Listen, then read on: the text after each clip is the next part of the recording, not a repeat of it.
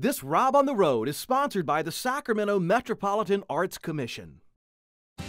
Spectacular art transcends time. I do see landscape, but I see so much more. Explore the artist studios of Sacramento's Kim Squalia and Micah Crandall-Bear as their creations take art into the future. Plus artist Patrice. You've never painted before. No. Are you sure? And filmmaker Jeffrey Fong. We're keeping this very tight. On Rob on the Road, the future of art. And now, Rob on the Road, exploring Northern California.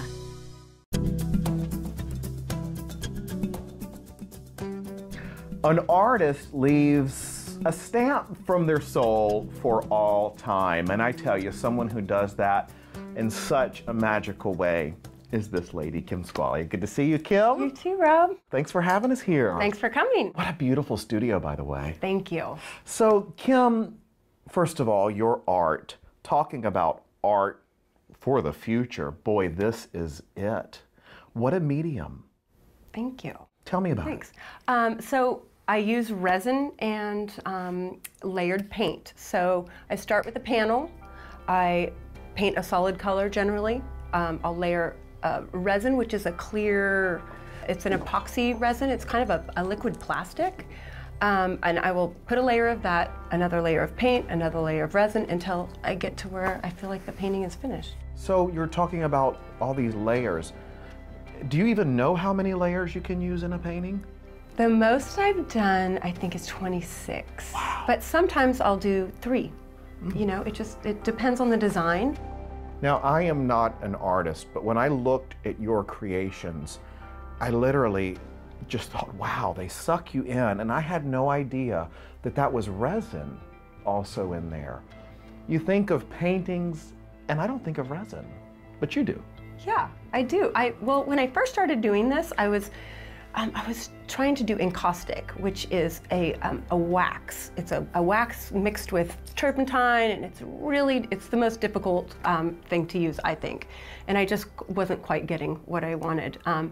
In graduate school, I had a professor that said, I saw this stuff at Home Depot, you should try. And it was what you would put on furniture or a bar top. I no longer use that material because it's not UV resistant, unfortunately.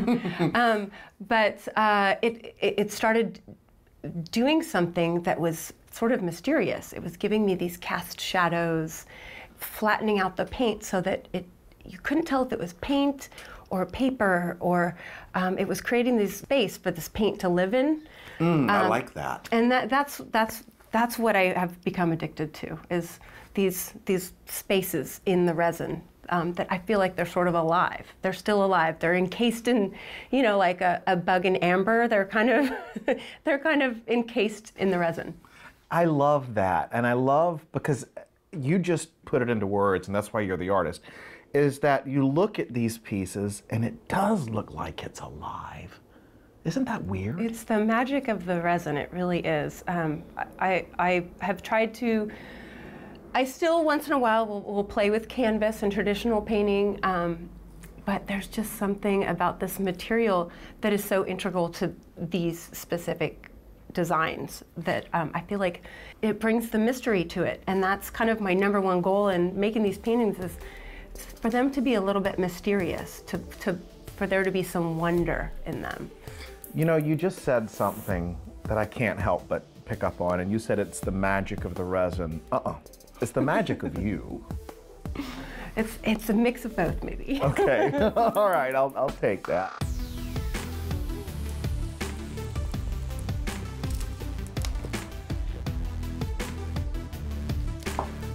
Did you create this? Did you invent this combination, if you will? You know, I think that I did. I starting with the wax, and then finding the resin, and then it just sort of grew from there. But before I had done this layering, I had never seen anybody do it before. I haven't either. I look at them and I think that they're interesting, and I was really lucky starting out, because I went to grad school in Texas, in San Antonio, at UTSA, and right after graduation, I was picked up by an amazing gallery. And you still have a huge following in Texas. I do. I'm really lucky to be in Texas. You know, speaking of Texas, Kim, Neiman Marcus has a huge squalia.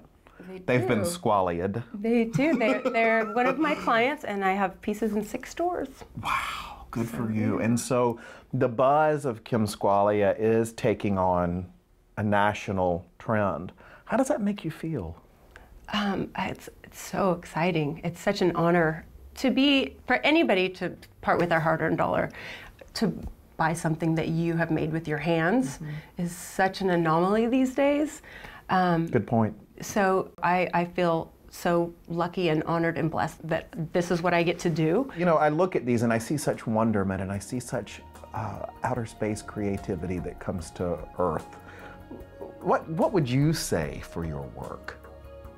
I don't really know where exactly these images come from. It's definitely influenced by nature. I love going to the aquarium. That's probably my favorite place to go and get inspiration. I love electron microscope photography. When I'm painting, I think about things like wind or water, or if this is something that lives in the deep sea and it's one of these little strings that I paint. Is it floating? Is there a current? Just kind of these ethereal thoughts. People will look at a piece and say, oh, this looks like something in the galaxy. Or they'll say, this looks like something in the Marianas Trench in the deep sea. And I love when they see those things. And that's a common thing that people say. So I feel really satisfied when people say that. We walked through your house to come out here to your lovely studio to do this interview, and I was stopped by this showstopper behind us that was on your living room wall. The last time we were here in your studio, it was filled with your creations that you were shipping all over the country. Why did you pick this one for your home?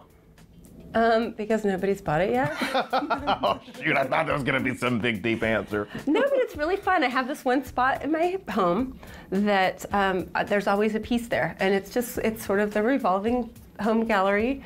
And if there's a piece that I don't quite know how to finish, sometimes I'll put it there and live with it for a while.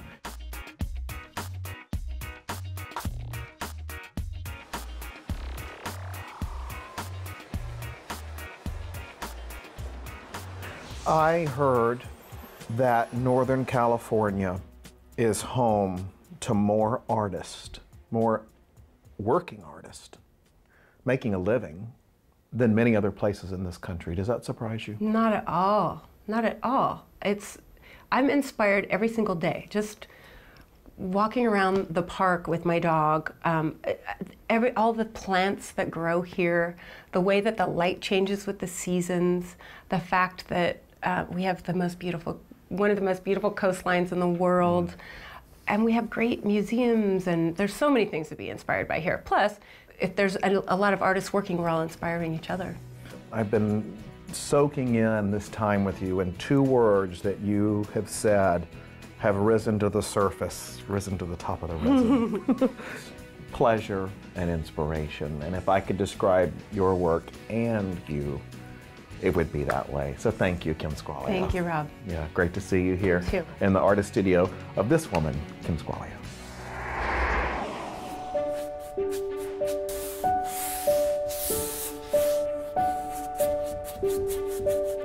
You will not believe what we found inside of this warehouse in Sacramento.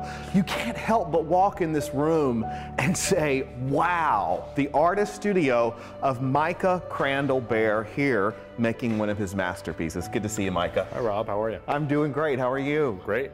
This, as I said, wow. You Big space. walk in and it just takes your breath away. Your beautiful creations. Tell me about your artistic style. Well, my artistic style is basically I'm creating paintings that kind of bridge the gap between abstract and landscape. They're a little more color-filled, I think, which is, often paired with abstract painting. But I like to incorporate what could be interpreted as horizon lines. Horizon lines.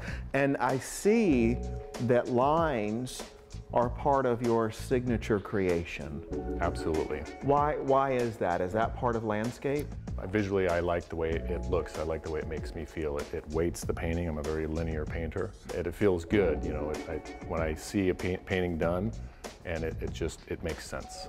One of the things that blows my mind, Micah, is I look at these paintings and I don't see any strokes. I'm trying to hide my brush strokes. Yes. How in the world do you hide a brush stroke? And why? Well, I can't tell you why, but I like the effect that it gives to the piece. And it kind of makes people wonder, well, is that being sprayed? Is it spray paint, or what is it? And I enjoy that very much, hearing that from people, because it means that I've done a good job hiding my brush strokes.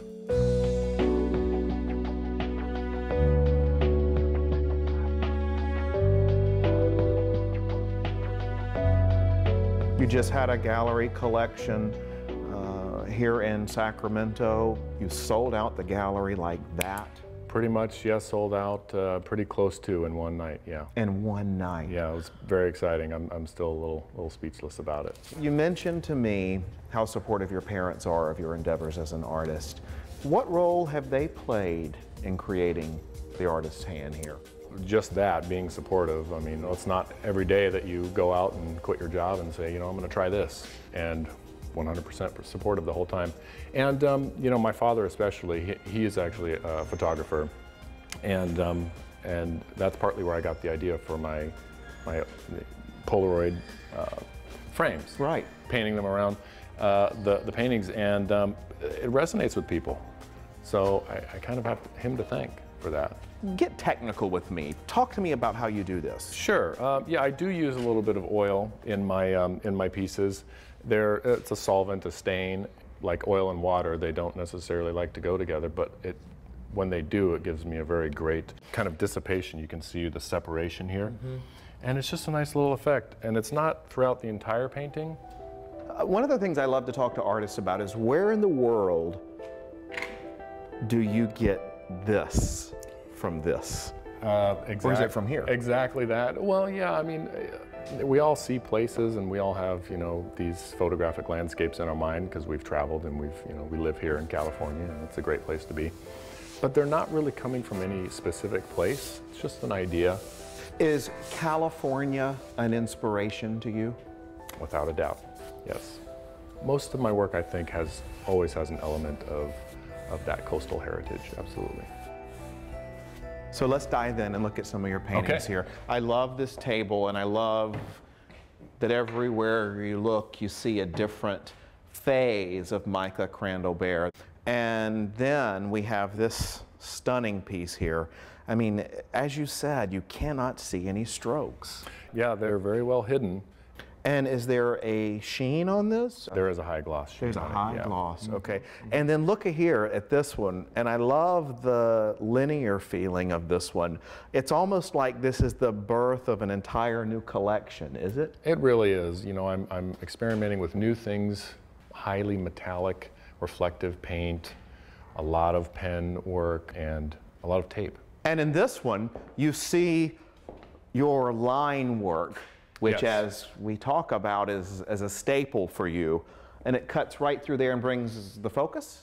Yeah, partly focus, but it also acts as a component that's not in focus. Really? So it almost, you know, this line here kind of, it looks like it's moving. It's going very fast. So maybe you're in a car and everything's blurred because you're going so fast, and then something back here is more in focus.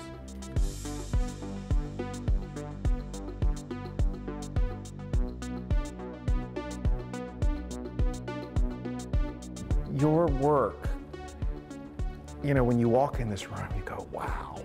I mean, I can't believe we're just inside of a tin warehouse, because we're literally in the artist's canvas in here. And your work is so peacefully energetic. Oh, good description. Does it feel that way to you? It does. I've never been able to pinpoint why, but it is very peacefully energetic. When I collect work, or, you know, can buy a small piece from an artist I respect, I like dark art. moody, dark pieces with dark tones or, distorted figures. I'm drawn to that. And I like sad songs, I'm drawn to that. They make me happy. But when I create, I almost create the opposite. I just have to say, we talked about this earlier, but I do sense a calmness from your work.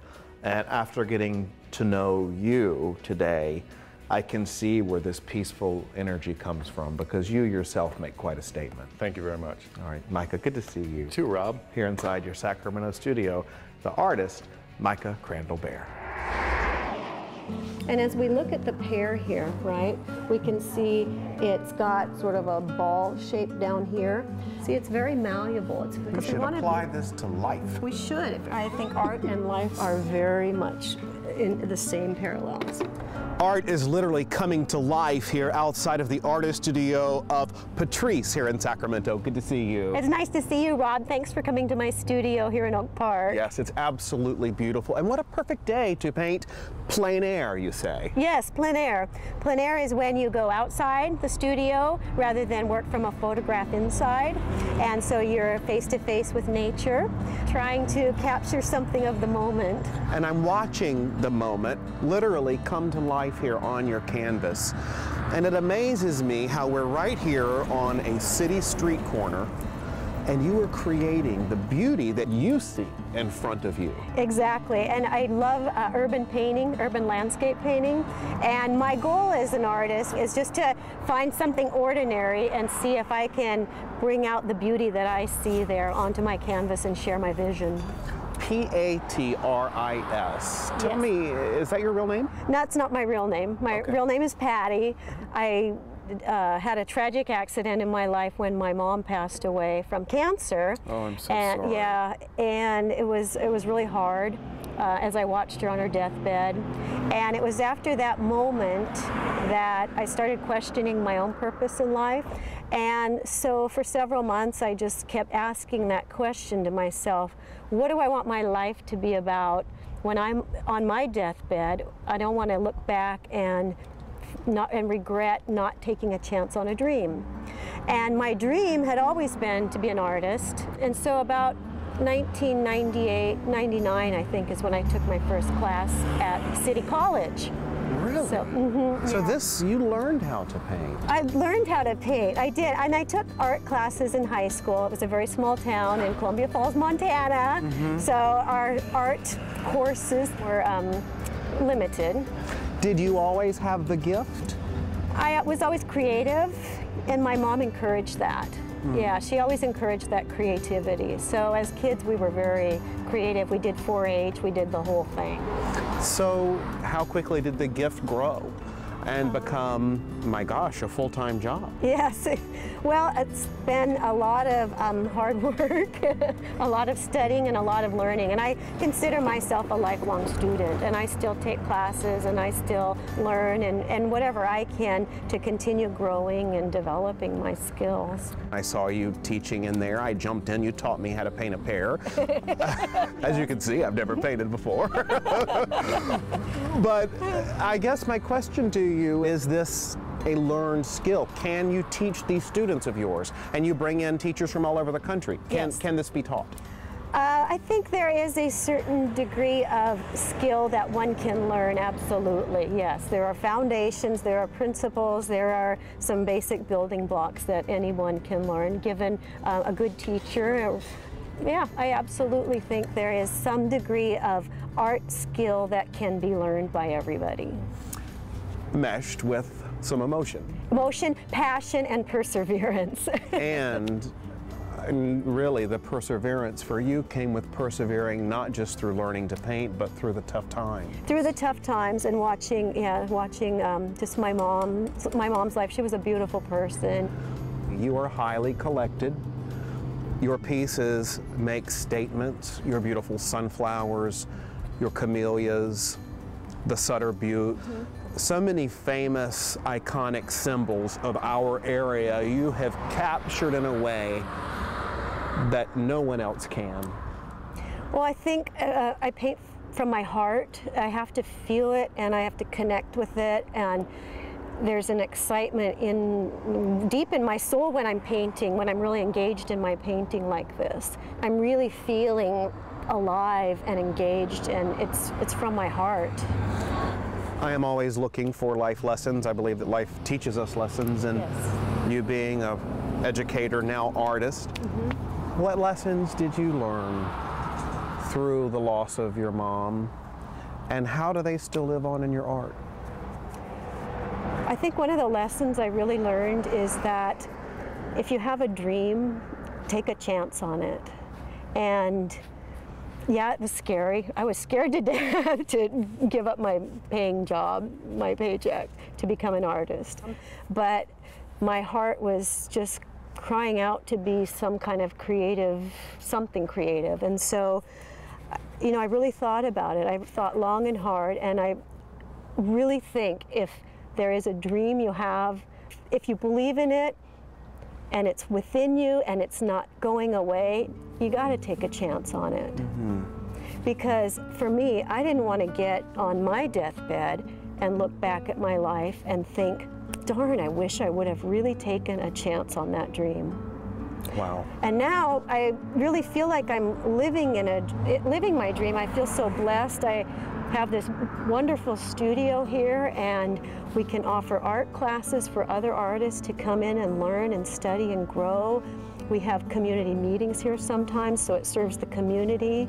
And it's just been this really beautiful thing that's happened here, that not only I paint, but being in my community here, and then also the greater Sacramento community. I find it very interesting that at the time you lost your mother, you were deeply involved in the revitalization of this area. Yes. Now it's booming. Yes. Has this art revitalized your soul? Definitely, most definitely, yes, yes. And art is my life, yes. I think if I couldn't paint, I don't know what I would do. And because I'm such a believer in education, that's why I love being able to offer the classes and the workshops and to have you as a student. That was fun. I never thought I'd take a painting class. My mother did it, and she did something beautiful, so maybe I'll give her mine. You can do that too. Thank you so much. Thank you, Rob. What a pleasure. Thank you for having us. Thank you so much for being here. Yes, here at your beautiful studio in Oak Park on Rob on the Road. Well, Northern California is home to some amazing artists, and that is who we have found for you today. This guy, a fierce filmmaker and a trendsetter in his own right, Jeff Fong. Good to see you. Good to see you too. Yeah, thanks for having us out here. Oh, for sure. Thanks for coming. And you guys are right in the middle of making a film, and this is all your creation. Tell me about it. Well, this is like a very short little sketch that we're trying to do. We're trying to make it like a comedic zombie apocalypse.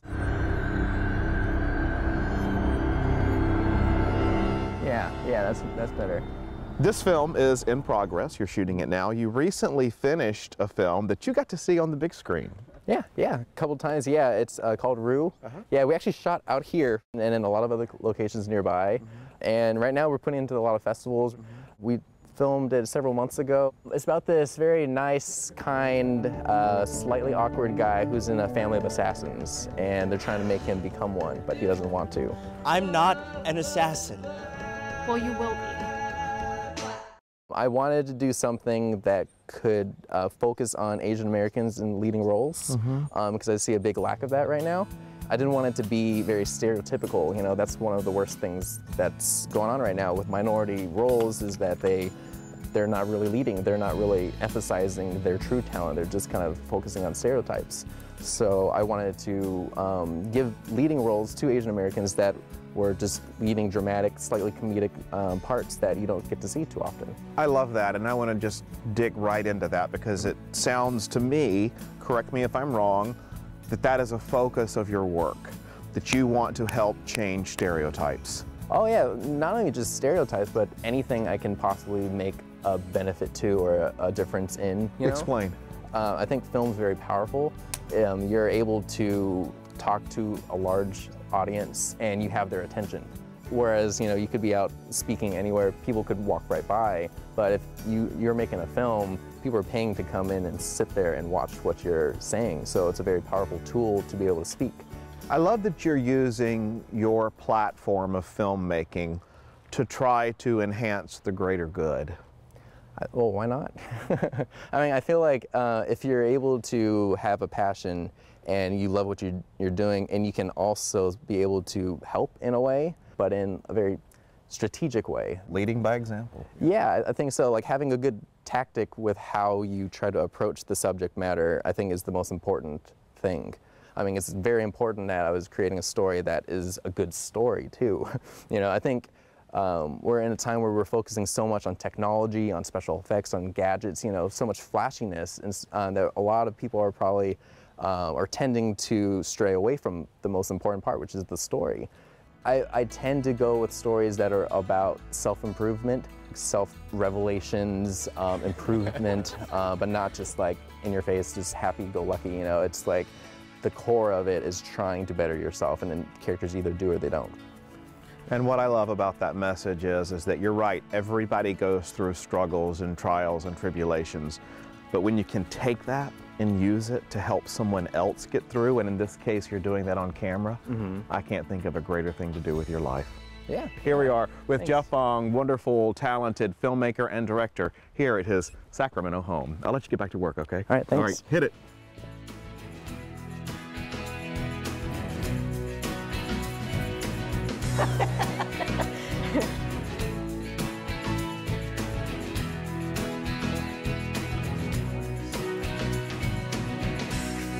Looks good. To order a DVD copy of this program, call 888-814-3923 or visit robontheroad.org. This Rob on the Road is sponsored by the Sacramento Metropolitan Arts Commission.